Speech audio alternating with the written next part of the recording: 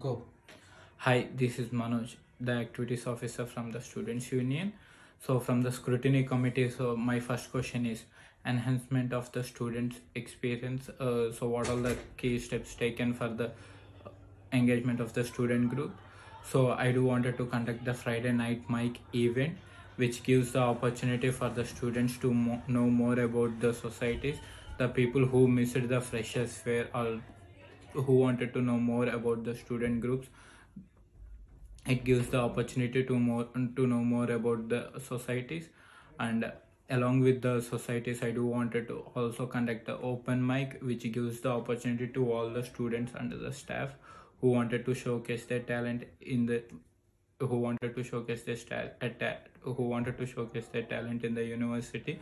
So for them the Friday night mic event will be the good option.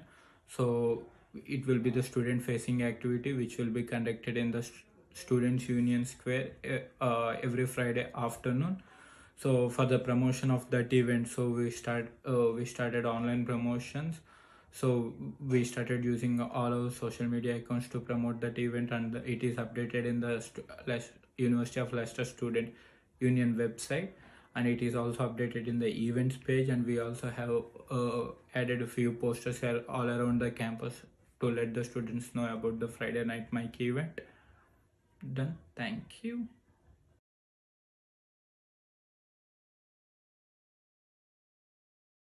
Clear steps between the SU and the CTS relationship. So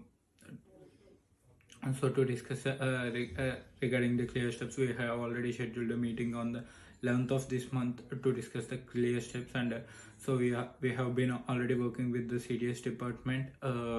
We have already been working with the CDS department. We have conducted the post-study visa workshop along with collaboration with the visa team. The already workshop has been conducted on the 11th of this October, and another workshop being conducted on the 23rd of this month.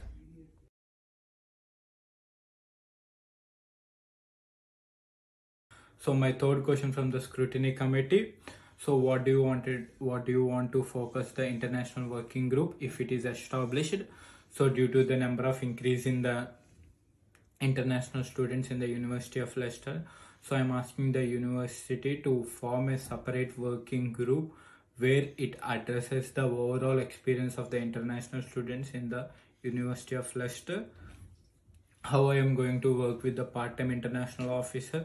So I already discussed a plan regarding the separate working group, with him, and also took his feedback on it, and what I'm going to present to the university for lobbying a separate working group.